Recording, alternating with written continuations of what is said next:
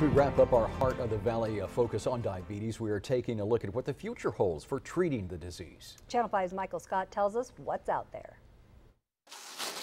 10% of the American population, or 29 million Americans, have diabetes. 1.5 million people are diagnosed every year. Diabetes requires taking insulin in the form of an injection or pill. We told you during our last Heart of the Valley about a patch that releases insulin. At that time, it was something in the works. Today, it's becoming a reality. If they're on pills, compliance is easier, but shots before each meal makes them difficult to compliant. Doctors are starting to use an insulin treatment that is easier to administer. No need for a cooler or needles. It's a V-Go insulin patch, a small waterproof patch placed on the body. That patch has to be changed every day.